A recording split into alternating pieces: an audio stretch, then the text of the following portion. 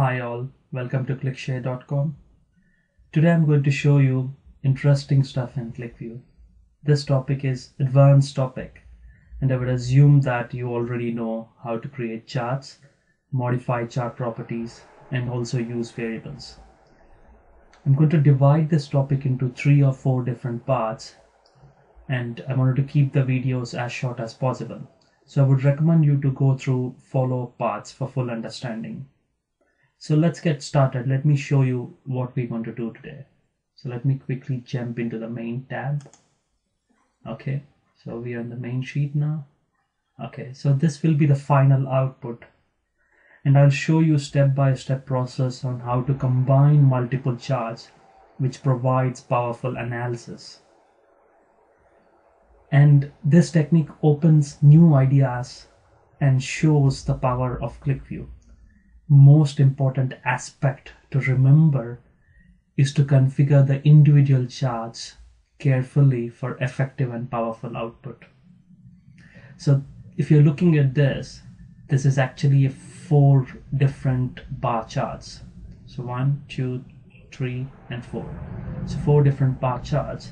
They're working together, synchronized together and working together by using the variables and other properties. And so let's look at how it works and what is this all about. Before I get started on how it works, let me give you some idea about the metrics. So let's look at the data itself first to have some understanding what is this data all about. So to keep this topic interesting, I've picked up Cricket World Cup 2011 data. Thanks to ESPN Cricinfo for providing this data. Just in case if you don't follow cricket, here are some simple definitions. On the left hand side we are looking at strike rate. So what is strike rate? Strike rate is average number of runs scored per 100 balls faced. So if I am a batsman and if I'm scoring like 50 runs for every 100 balls I face, then my strike rate is 50. And let's look on the right hand side. That's pretty much straightforward. It's total number of runs scored. So if I'm playing 10 matches and then it's the total number of runs I've scored across all the 10 matches. On here we will see all the players and we'll also see which country they represent. Okay, so that's pretty much about it. It's straightforward. And on the right side we have country and we have matches and other fields.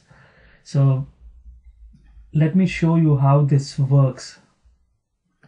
So let's say what we're trying to do here is we're trying to understand the relationship between people who scored more runs and also their strike rate.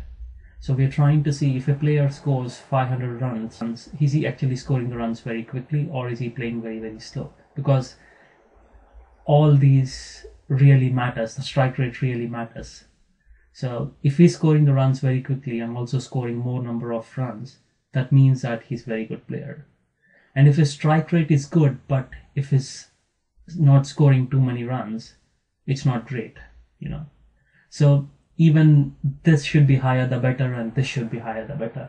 So just for example, I've included strike rate and runs, but it can be anything in real world example. So you can combine 2 different metrics or 2 different measures which has some relationship between each other. So let me show you how this works. So right now this data is being sorted by number of runs scored. So you see them, they're all sorted in descending order. And you can see the players here and you can see their strike rate here. Just to show you, for example, if I'm looking at Smith. So it shows Smith here, the pop-up, and it's Smith here and it's Smith here. So it's all synchronized. And let's say that now I wanted to sort by strike rate. If I click on sort by strike rate, now I can see, so this player has 233.3 strike rate. However, he just scored 7 runs. So that really doesn't help. So if you wanted to see by runs scored. So you can click on runs scored, and so now it's much better. You can see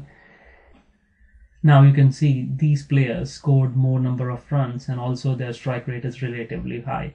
So if you're looking at this particular player, Sehwag, so he scored 380 runs, which is fantastic, and also scored very, very quickly than rest all of us.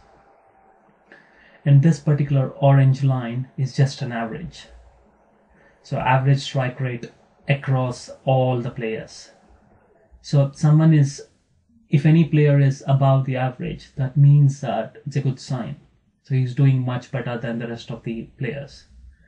And again here, it's the average number of runs scored across all the players. That's what this slider is all about. So this slider is all about filtering top 10%, because if you are looking right now, there are 203 players here, but we don't want to look at all 203 players in one go. So this is percentage of players you wanted to look. I'm looking at top 10% players based on total number of runs scored. And if I scroll down, if I just want top 5% players, you will see the data is filtered top 5 players. So you will see, for example, Yuvraj Singh. So here, and Yuvraj Singh here. And you can sort by strike rate now. So now this data represents top 5% of players who has the highest strike rate. And look at this guy. This guy is actually good. He's having 150 strike rate, Pollard, and he's scored 180 runs. So that's a good sign. So again, if we sort by runs scored, and so you can move the slider and increase the percentage if I wanted to see top 15%. So bars increase. So let's look at here, Kalis. And so that's all about is, and you can filter players. If I want to look at all the English players, you can see here, and if I wanted to see English, Aussie, Indian players, and New Zealand players and Sri Lankan players, so all the filters still work.